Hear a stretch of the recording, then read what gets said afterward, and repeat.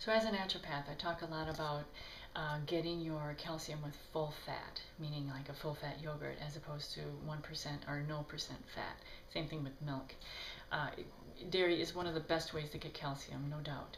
And so why am I suggesting full fat? And there's a couple reasons. One of them is it's way more satisfying, so you're less likely to get hungry a couple 30, 40 minutes later. So you're going to snack less, which at the end of the day is good.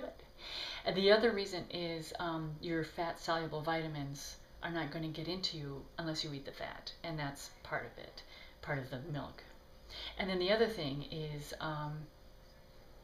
the more fat you take away from milk, the more it becomes a simple carbohydrate, which means it has less staying power, less energy, and it's more likely to make you kind of crave more food rather than being satisfying.